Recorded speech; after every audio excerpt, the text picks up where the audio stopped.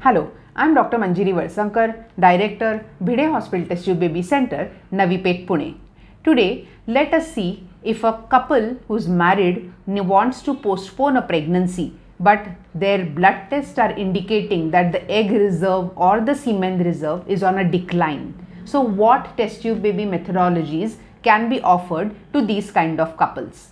We know that because of fierce competition in the professional world, the ladies as well as their partners have to study for longer years, maybe say 35, 38 years. The job settlement takes a bit longer as compared to what it was in the previous times. So does that mean that they will not get pregnant soon, or they will have to postpone a pregnancy till their 40s? And how can we go about this? Now, there is a concept of embryo freezing which can be done till the desired date of pregnancy.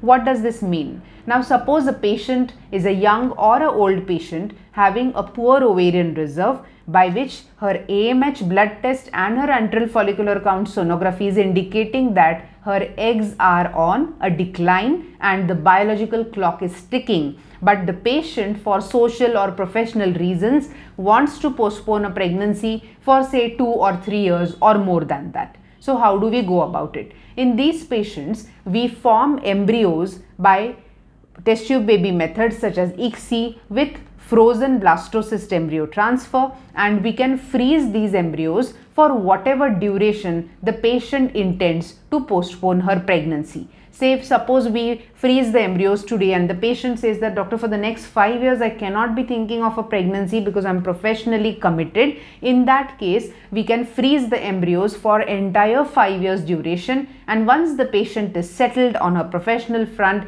and she is ready mentally, physically and emotionally for a pregnancy, she can come back after 5 years and just get the embryos transferred in a natural menstrual cycle.